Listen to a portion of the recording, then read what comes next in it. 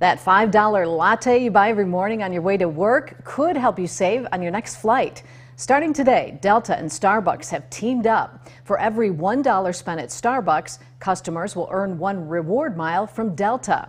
Another perk, on the day of your Delta flight, you can earn double rewards points on orders. It won't automatically apply. First, you have to link your Starbucks and Delta rewards. But if you link your accounts before the end of the year, you can get a 500-mile bonus.